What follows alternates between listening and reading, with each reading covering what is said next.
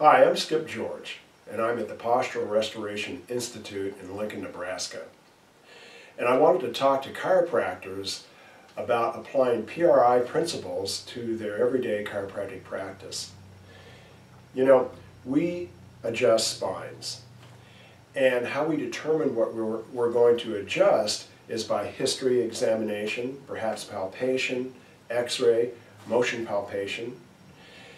And today I wanted to talk about perhaps another way of looking at your treatment application. I teach a course called Postural Respiration. And one of the most important issues in terms of determining position of a pelvis, of a spine, of a neck, is the shape of the diaphragm. You know, breathing's a big topic in rehabilitation and performance. And so my attempt is to impress upon you the importance of, number one, thinking diaphragm. The diaphragm really will determine, and breathing will determine, the position of pelvis, the position of thoracic spine, the position of the neck. And when you're looking at a neck, consider a couple things. For instance, accessory muscles with breathing, the scalenes. Oftentimes, especially on the right side of a neck, the scalenes will become accessory muscles of respiration. Remember that the primary muscle of respiration obviously is the diaphragm. But then, over time, we can develop breathing dysfunctions. In fact, breathing is probably the most common movement dysfunction that human beings develop. And so what we'll do is that we'll actually inflate too much.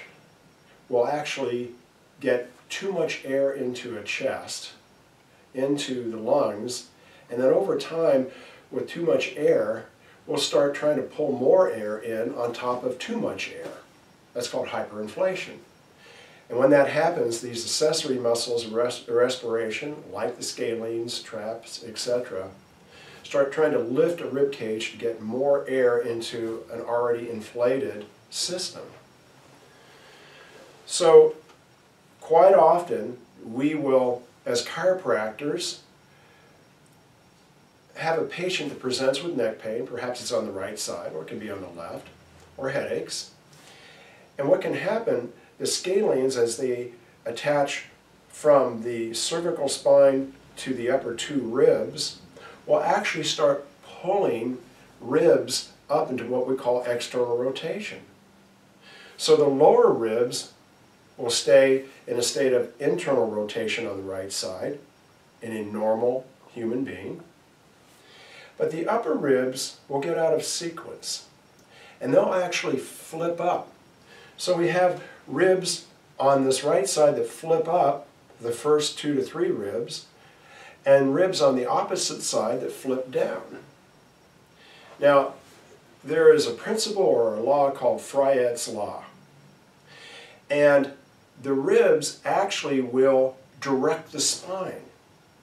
The ribs are like, they're like drive arms on the spine that will actually turn a spine. So in this particular case, above T4, the upper 3 ribs, we call that superior T4 syndrome, the upper ribs will actually turn the spine.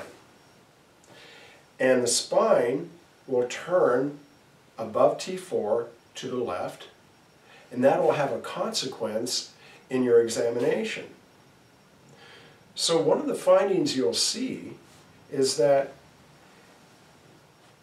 if you take a neck, and instead of just turning the neck for range of motion, and most of our rotation is above C2, but if you take your hand and you actually start moving the neck as just one unit above T1, this is what we call cervical axial rotation.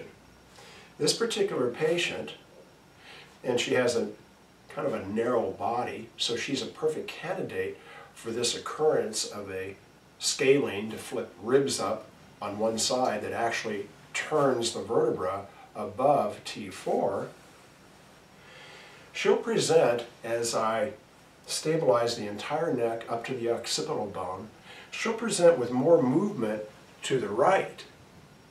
But as I come over and switch hands, thank you, Hannah, and bring your hand just straight down. As I turn to the left, I run into the proverbial brick wall. It's not going to move. How come? The reason for that is that the spine above T1 is already oriented to the right. The ribs, as they have flipped up on the right and flipped down on the left, actually turn the spine above T4 to the right. Therefore, as she lays straight down or on this table on her back, I'm going to be unable to turn her neck to the left, because when she laid down, she actually had to turn her head to the left just to look neutral. There's one other finding in this particular approach.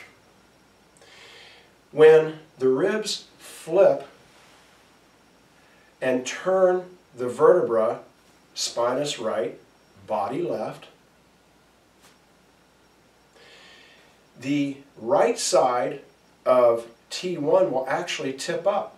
If you take a look at T1 on this patient, that right side of the body is actually flipped up to the right. What that means is she's already side bending to the right just to look neutral on the table. That's what's occurring in her spine right now. So if I take my hand and side bend to the right, or right lateral flexion, there will be limitation in her mid-cervical spine. If I check the other side, she actually has much better side bending. And again, the reason for that, the orientation of the ribs that are affecting that T1 above T4 and the cervical spine above that T4, it's oriented on the right high, it's already rotated to the right, and that's how I'm able to determine the position of her spine, which will help direct care. Now, directing care, does that mean I'm going to go in and try to adjust this spine to reduce the right side bending or to actually increase it? The first thing I'd like to do before I adjust this patient is to see if I can actually affect the diaphragm. Because if I can make a difference or get those ribs to flip down on the right side, that will realign the spine. We're going to talk about that in the next video.